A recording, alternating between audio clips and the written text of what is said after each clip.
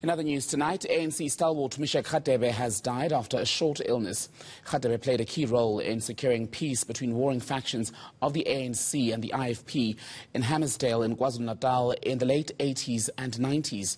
He served as a member of the provincial legislature and was also MEC for social development and agriculture and environmental affairs. KZN Premier Sihle Zikalala in a statement this afternoon has hailed Radebe as one of the greatest sons of the province. The IFP's President Emeritus Mangosuthu Buthelezi also paying his respects, describing Radebe as a friend of peace and a champion of reconciliation.